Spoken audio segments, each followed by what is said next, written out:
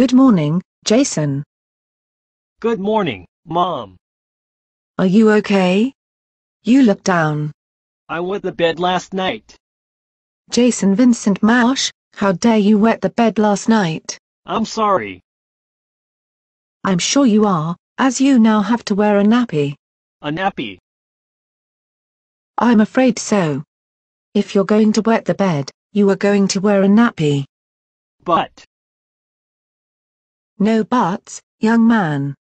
Wetting the bed has made it clear to me that you still need nappies on, so you're going to wear them. I don't need a nappy. Yes you do.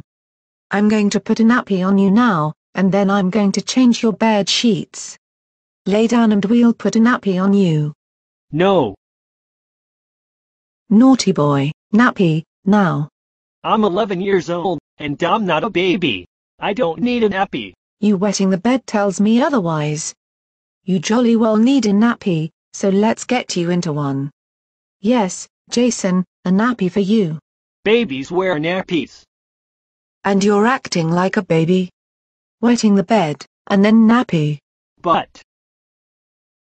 No buts about it. It's nappies for you because you wet the bed. So, come with me, and let's put a nappy on you. I won't let you put a nappy on me. You don't have a choice. I'm putting a nappy on you, and that is final.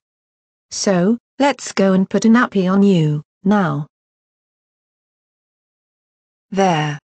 Now that you got a nappy on, you can go and sit down in the living room before breakfast. I might wet or miss myself. It's a good thing you're wearing a nappy, isn't it? I'll take my nappy off.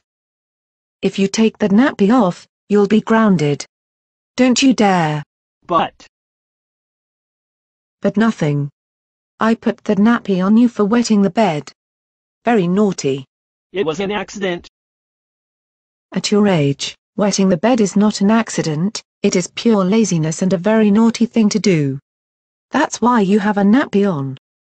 How long am I staying in nappies? You are staying in nappies until you learn not to wet the bed again. So, go and sit in the living room, watch some TV before I call you in for breakfast. That son of mine sure has a naughty habit of wetting the bed.